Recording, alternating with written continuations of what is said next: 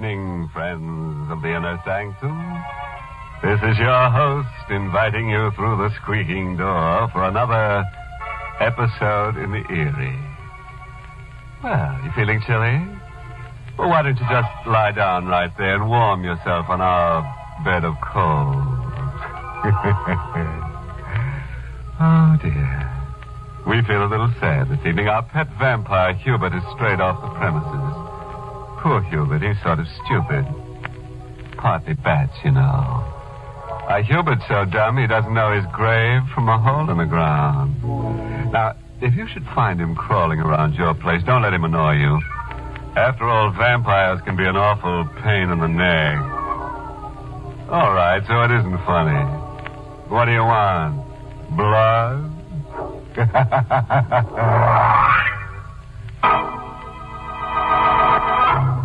Tonight's Inner Sanctum mystery, Tempo in Blood, was written by Ed Adamson and stars Mason Adams in the role of Chick with Everett Sloane as Sanders. All right, folks. Suppose you hang around for a while. And when the show's over, I'll have Hubert cut you down. Now, let's get to our story. The thin, pale-faced young man sits before the battered upright piano. For a moment, he just sits there, his eyes staring vacantly, his hands squeezed together in a tight clasp. The hands unfold, and then slowly, unsteadily, the nervous fingers reach for the keyboard. I think I got it now. Yeah, that's it. That's the way it began. Yeah, now I got it. I got it. I was playing at the Silver Crescent, a smoky 2x4 gin mill over on 8th Street. I came to hear Chick Denson pound it out on a black and white. Yeah, I really had the joint jumping that night, really jumping. Except for one guy. He was sitting in a booth right across from the piano. He looked like he was playing hooky from the cemetery. That guy, the one I'm telling you about, he just sat there looking, doing nothing but just looking at me. Figured at first he was just a square, a long hair. Why did he keep looking at me that way, that creepy way? It started to get under my skin like the itch. He itched me so much I stopped pounding. I stopped right in the middle and I walked over to him. What's the matter, mister? Don't you like my music making? Does it make any difference? Yeah, sort of. Didn't I appear appreciative? Sorry, I should have. You see, I've been following your career very closely for the past few months. Why? To learn all I can about you, study you. Sit down, Chick. I didn't like the way he was looking at me. All the time he was talking, he kept looking at me like he was burning a hole through my head. My name is Eric Sanders. So what's that to me? I find your music far more stimulating than I appear to. The mad tempo is extremely compatible with my thinking. Yeah? What kind of thinking? Thoughts on murder. What? You see, Chick, murder is my profession. I'm a criminologist of sorts, a student of murder. You know, there's a striking similarity between your music and murder. Yeah. The way I kill Beethoven and Bach. Underlying the mad scramble of notes, there's a definite plan. A plot that builds and builds to a wild climax. Most people can't see the reason to it. But I can, Chick. And that's the way it should be with the perfect murder. A crime with no apparent reason. There must be no relationship whatsoever between the murderer and the murderee. Murderee? I don't dig you. There's a theory that the human race is divided into two classes. The murderers, those bent on killing, and the murderees, those bent on being killed. Fortunately, I find myself among the first class. You're a killer, huh? Yes, but a special and unique kind. You see, I intend to commit the perfect murder. Is that right? Who are you going to knock off? Oh, but that's a secret, isn't it? No, not to you, Chick. Because you're the one I'm going to murder. I figured the guy was a screwball, had holes in his head. I brushed him off. I forgot about him. I'm back at the Silver Crescent the next night, hammering it out for the beer and pretzel crowd. I'm going like 60. And then... That's the tempo, Chick. What? That's the tempo for murder. What are you doing here? I just stopped in to remind you. It can happen any time. Any time.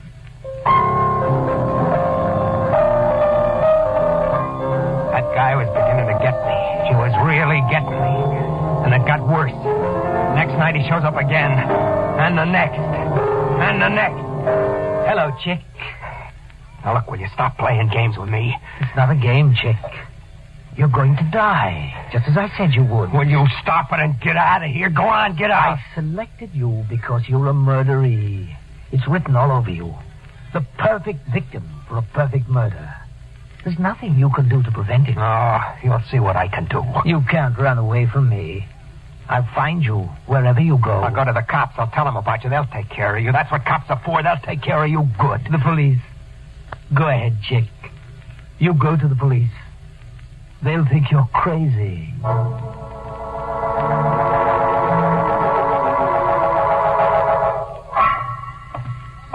I could just make out the green lights of the station house ahead in the fog.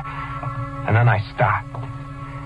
Sure, I tell the cops the guy comes up to me and says, I'm going to murder you, buddy. You're number one on my kill parade. And what would the cops think? They'd think I drag on the wrong kind of smokes. That's what they'd think. So I turn around and I walk back. Get to the corner. I step off the curb and two lights jump at me. I try to get back, but...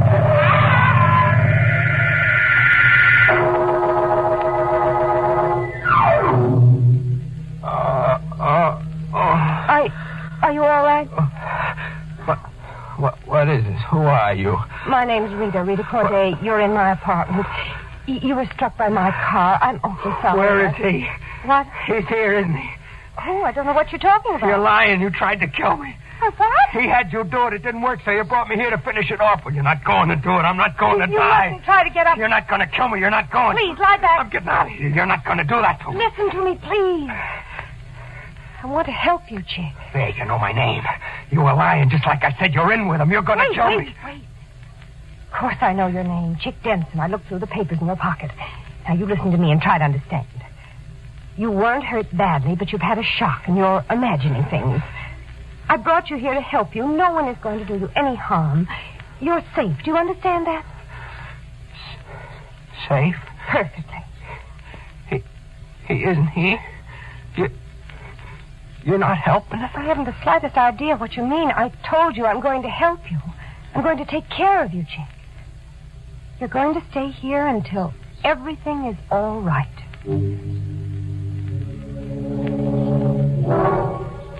Rita took good care of me. In a couple of days, I was feeling all right. And then I started to figure he'd never find me here. As long as I was here, I was okay. Rita had a piano. I had nothing to do all day but just sit and play. I was okay, but I wasn't telling Rita. Not while Eric Sanders was still out to get me. I'm home, Chick. Hello, Rita. You're late. 10 minutes. I told you, baby, I hate to wait for you. Even just 10 minutes. I stopped in the store around the corner. I bought you something. Yeah. Go ahead, open the package. Okay. Rita. Chick, what's the matter? Look, where did you get it? I told you in a store around the corner. Look at it. The Fine Art of Murder by Eric Sanders. Chick, I didn't buy that book. It was another one. I must have gotten the wrong package. They made a mistake. It wasn't a mistake. I got to get out of here. What's the matter with you, Chick? What's wrong? Coming to get me. I've got to get away from here. I've got to get away. I walked and I walked. I didn't know where to go. Then I saw I was down by the waterfront. I stopped and I stood there looking at the river, trying to figure something out. I pulled out a cigarette. Then when I felt for my matches... Light, Chick. Sanders. I told you, Chick. It was no use running away. I told you I'd find you. I was waiting here for you. I followed you from her house. You sent that book. I told you I had a plan. Now look, you're going to leave me alone. No, Chick. Not until you're dead. Why does it have to be me? I told you why. You were born to be murdered, and I was born to do the murdering. And there's nothing you can do to prevent it. I'm going to make you stop, so help me. I'm going to. If I have to beat the life out of you, you're going to stop. Do you hear me? You're going to leave me alone. You're going to stop. Stop! You can't kill me. And you can't make me stop killing you. No matter how hard you try. It wasn't meant to be that way. No, you'll see. You'll see. I pounded into him. I beat him until my hands were sore. Then I stopped. He sagged to the ground. I was going to kick him in the face, right in that smirking face. But I couldn't. I don't know why. I wanted to, but I couldn't. Then he looked up at me. You can't do it, can you, Chick? It's just as I told you. You're the murderee, and I'm the murderer. You're the one who's going to die.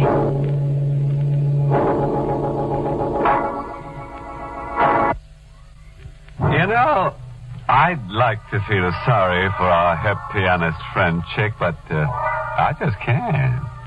Why, surely his music teacher must have warned him that the boogie-woogie would get him if he didn't watch out. You know, Chick started out by being in the groove. Now it looks like he's headed for a rut, about 6 feet deep.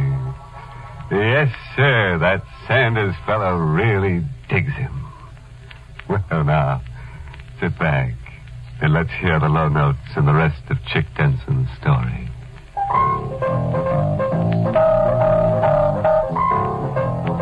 I keep playing this number over and over again. I don't know why. I thought maybe it'd help me forget. But it doesn't. Nothing helps me to forget. I had to make up my mind to do it. I had to kill Eric Sanders.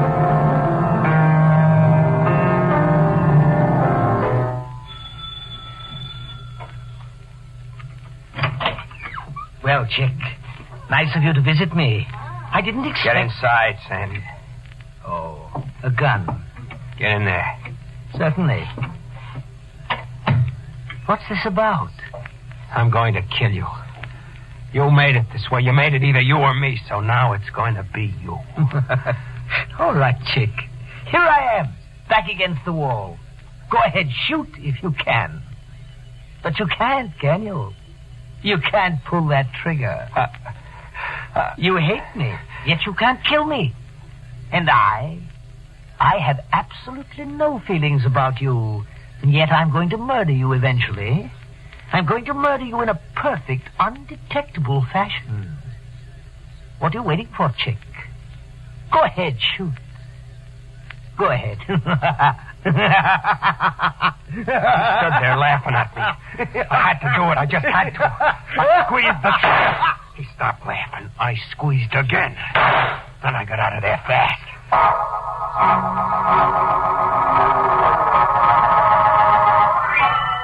I went back to Rita's place. She was out.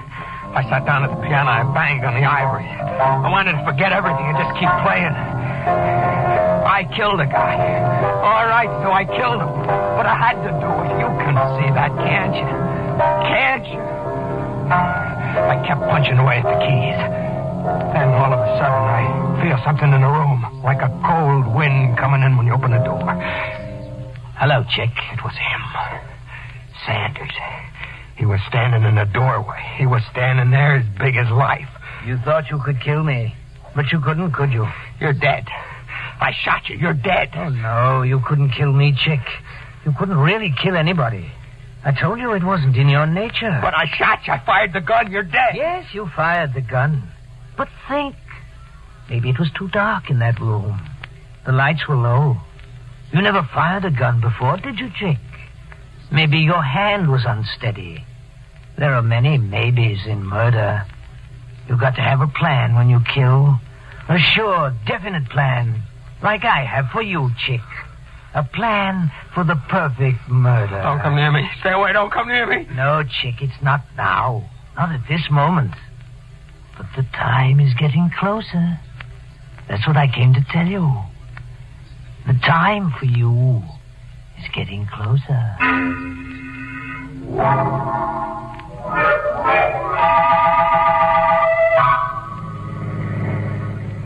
Maybe I could have helped you before, Chick, if you'd only told me about him. I don't know why I didn't tell you, Rita. Maybe I didn't trust you. You do now, don't you? Oh, sure, baby. All right, then listen to me. We'll drive back to town and you'll go to the police. Oh, no. You can't keep running away. I can't go to the police, don't you see? It's too late for that. I tried to kill Sanders. They'll grab me for that right off. It's got to be this way. We'll hide up in the woods. I know a little place, a hotel. He won't find me there.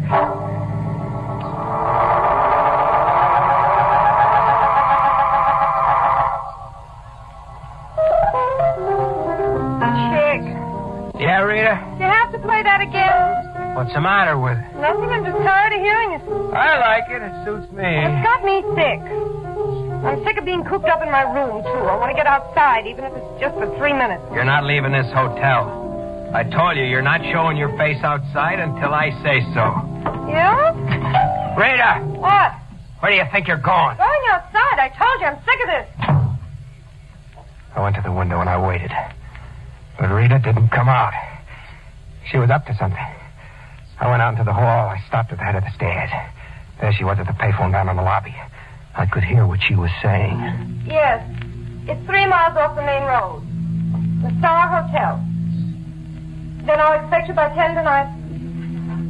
Yes, you'll be here. I'll see to that. She hung up and walked outside. I got down to the phone fast. Number, please. I was just disconnected. I'm sorry, sir. That was Riverside 9970. Yeah. Just a moment, please. Hello. It was his voice, Sanders. Rita called him. Rita. She was in with him. He was coming to get me. The both of them, they were going to get me. But it wasn't going to be that way. I knew the woods around the hotel. I knew every inch of them. And now I knew what I was going to do with Rita.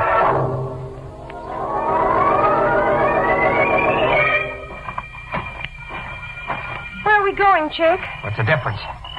You wanted to get outside, now we're out. It's so dark in these woods. The moon's out. There's a clearing a few yards ahead. See? Plenty of light.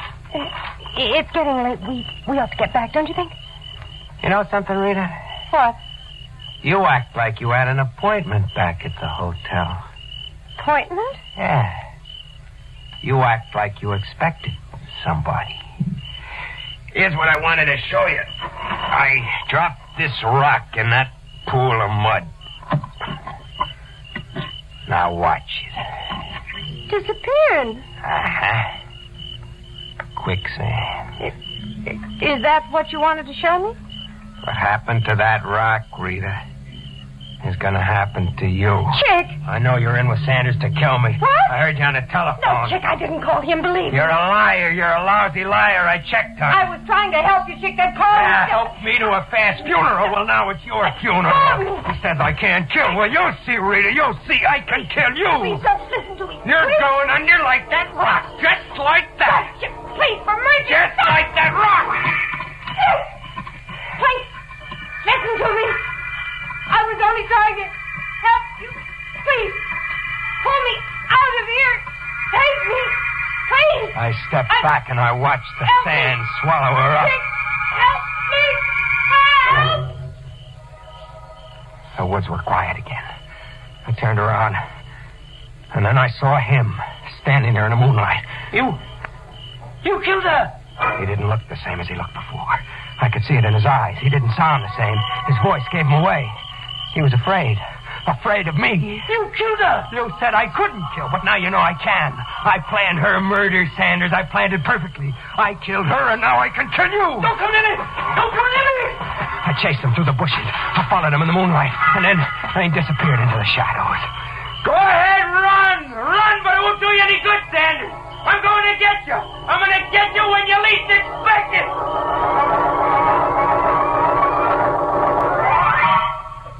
I headed back to town to his house.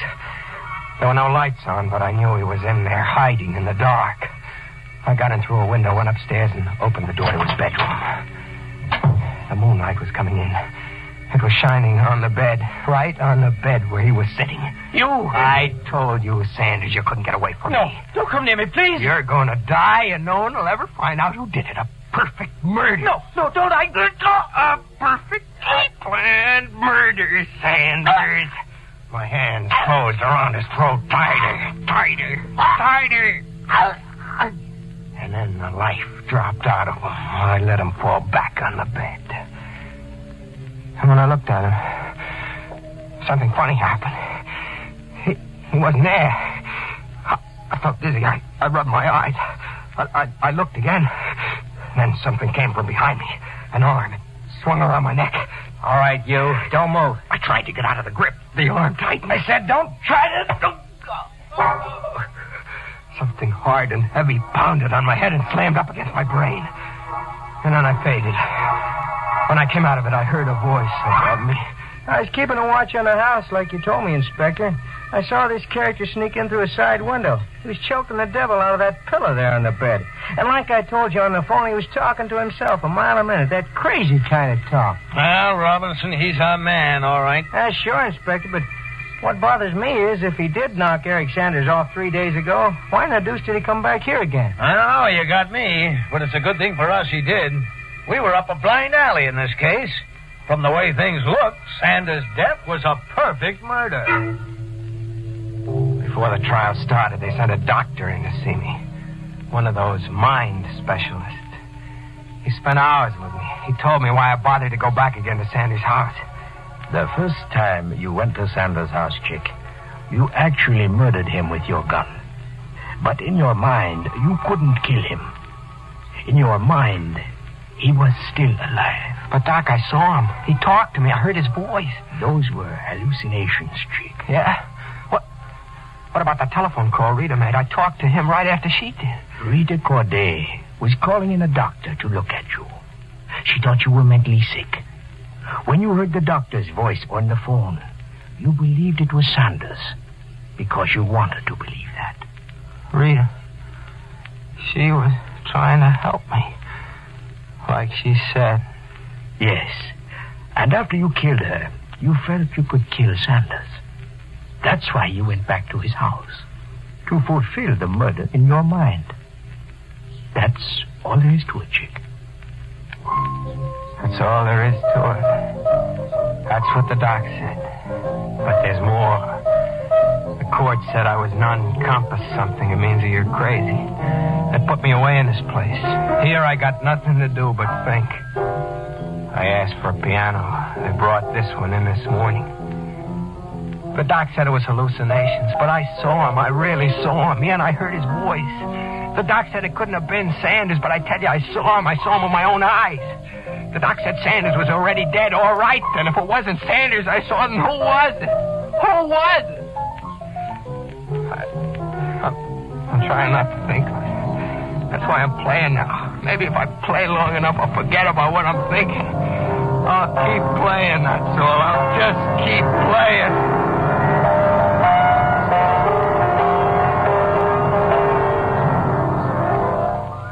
Good night. Pleasant dreams.